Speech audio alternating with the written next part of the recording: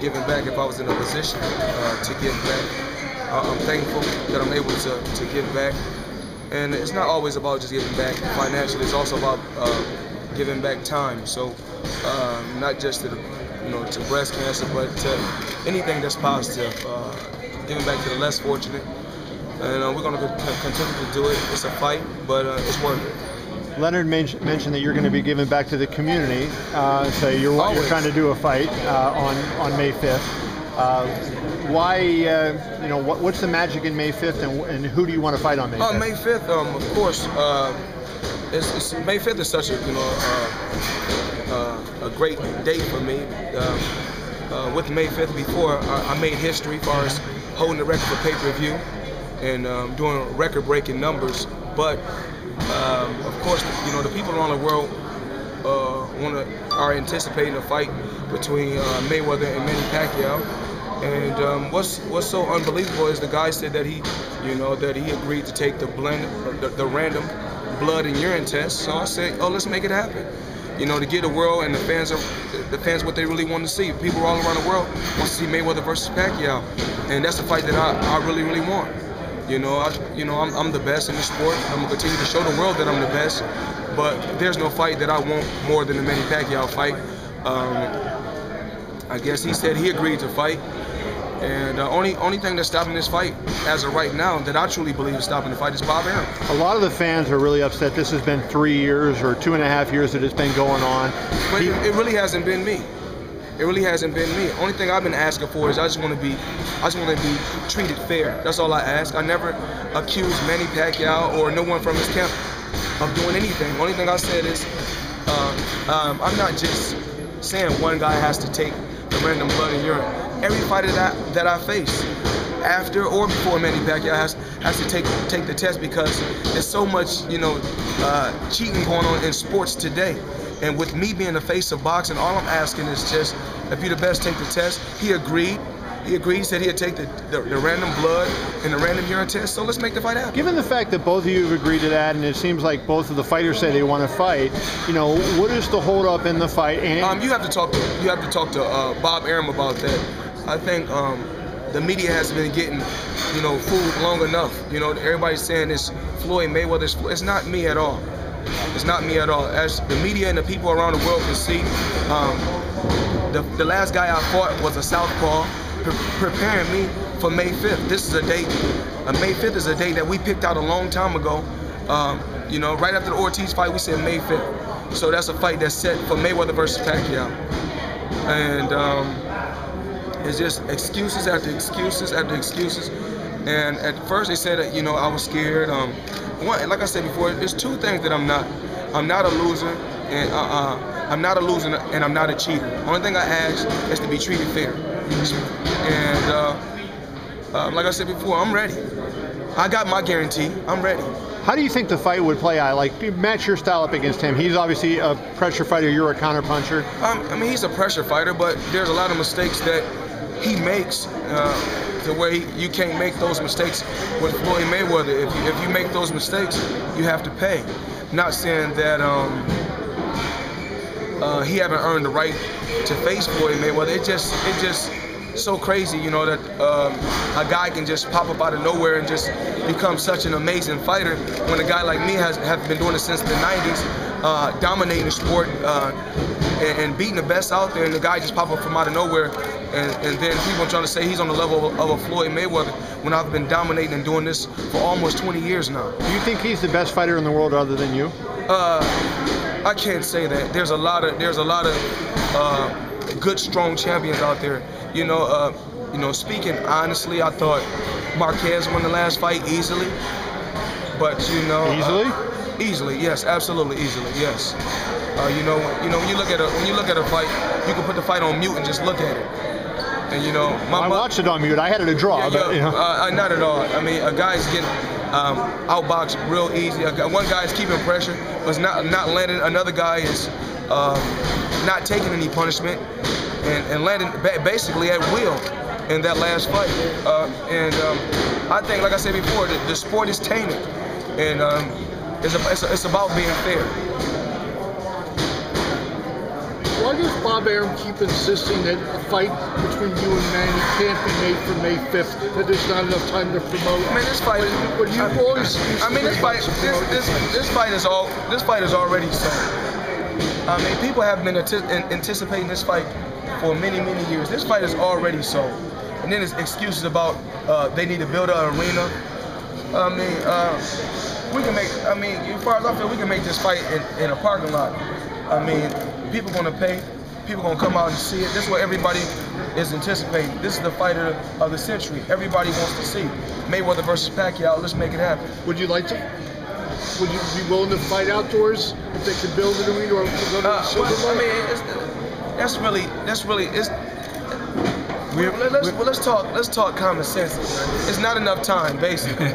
on one side, they thought that I was going to jail at just not too a few January 6th. Yeah, January 6th, they thought I was going, getting locked up January 6th. So, someone called over to the MGM Grand. I don't know who it was, and said, "Yo, Manny Pacquiao needs a May 5th date." They all of a sudden found out that I wasn't going at January 6th and said, "You know what? Let's move it to June." I don't know its exact date, but June 1st or June, sometime in June. Well, it wasn't the MGM. It was the cable system. They call the cable systems. Mark McCarty. Yeah, they call the cable system. I don't want to throw any names out there, but call the cable system to reserve the date. It wasn't the MGM. It was the cable system to reserve May 5th as a date. And you guys can, follow up on that, because the whole idea was just another excuse. When they thought that Floyd was reporting, then Manny was available to fight on May the 5th. There wasn't no cut issue, and then once, the judge gave Floyd the opportunity to, push that back, and we could fight on May the 5th. Then it became a whole nother excuse. Are you concerned at all, about the jail sentence pending over you, and what's that doing to the rest of your, only thing I can do is keep my fingers crossed and hope for the best, and continue to do what I do. My job is to box, go out there and work hard, but then on my free time, when I do have free time, give back. That's what it's about at the end of the day. How do you think being in jail is going to affect your boxing career post when you get out? Because obviously that's had a negative impact on a lot of fighters in the past. I mean, are you concerned about what it might do to your future? I'm really not sure. My main thing is just just being positive. I try to focus on the positive things. When that day comes or that date comes, it is what it is. But as of right now, today is like I said before, a great day. I'm out. And it's about giving the fans excitement. May 5th, Mayweather versus Pacquiao. Let's make it happen. The judges been criticized for letting you out. Do you have any thoughts on that? I mean, I don't have nothing negative to say about anyone. I'm in a great position. I'm truly blessed. So why should I, be out bad-mouthing anyone? I'm not here to bad-mouth no one. I'm here to, today was a special day to give back to Susan G, breast cancer research. And then May 5th is another big day for me.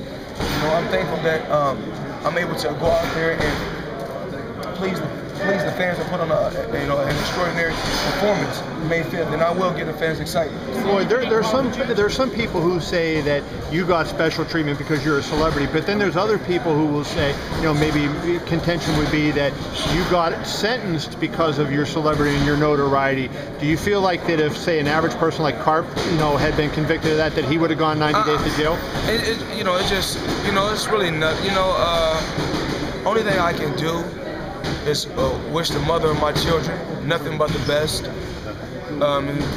She's a great woman, and at that particular time, no one really know what happened, but me and her. So you ask yourself sometimes, you seen the OJ and Nicole pictures, Chris Brown and Rihanna pictures, but you guys got to ask yourself, where's the pictures? And but things happen. Things happen. Do I apologize? Absolutely. Did I kick and beat her? Absolutely not. Did I restrain her because, she was under the influence? Yes, absolutely. I restrained her and held her, told her to relax. I never said I didn't hold her, but, as far as punching, kicking and beating. No, I didn't do that. I think Absolutely. the thing that the judge made on your sentencing day was she was concerned about the children. Can you, only thing I can do is say that, when it comes to the system, it is what it is. They work the way they want to work, and I can't be mad at them at all. And as far as Josie Harris, the mother of my children, I only hope for the best for her. How's your relationship with your children now? My children is the relationship with my children is unbelievable. Unbelievable. She's a lady. Of course, I have a fiance that I love dearly. I love my children. I love my family dearly. And people go through certain things in life. It's just a certain obstacle that I went through in my life where I know what I did and I didn't do. Certain things as far as like with the officer, when he said that I poked him in the face. I'm in a contact sport, and we all know, somebody talking about someone pointing in their face, they got a bruise or a mark. I never seen it, but did I do it? Absolutely not. But like I said before, sometimes we plead, we take a plea to put all these negative things behind us and try to move forward with positive things. Josie's the mother of which of your children? 3 of my children. Which ones? My 2 boys and my youngest daughter. Your youngest daughter. Okay, and Melissa is the mother of the other one. Yes. Did you have to keep them from testifying? No, at that particular time, I took a plea because I felt that was the best thing to do. It was something that was very, very negative, something that was over my head, and I said, this is the best thing to do to get this behind me. And he's always looking to protect his family from I don't want to drag his family. I don't want to drag my family to a public dispute because that just makes no sense. That's not cool at all. If Pacquiao says no, who's the next guy that you want to fight? There's so many young, strong champions out there. I really don't know at this particular time. There's been different names thrown out there, but as far as the guy they're saying the Ghost, absolutely not. I'm not going to get a fans, nothing like that. I don't even know who this guy is, but I do wish him the best. What about Cotto? What about Canelo Alvarez? Those are. But I think Cotto is. I think Cotto will. I think that's a very, very good matchup. But once again, if I go against Cotto, the fans and the people are going to say, that's Pacquiao's leftovers. But he's still a strong, solid champion in my eyes. But like I said before, things happen.